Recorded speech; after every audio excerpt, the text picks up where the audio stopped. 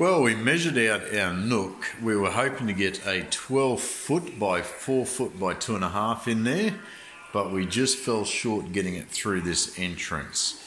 So this template we built is just shy of 11. So it's about 11 foot by 4 by 2.5, which is still a fabulous size.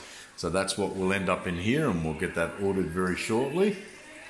These guys are growing well in here, so these will ultimately come out into the 11 footer, and our moray eels out in the front room will come into this tank. So very exciting time. And if Sarah is lucky for a Christmas present, we might have a special fish going in with the stingrays. You never know.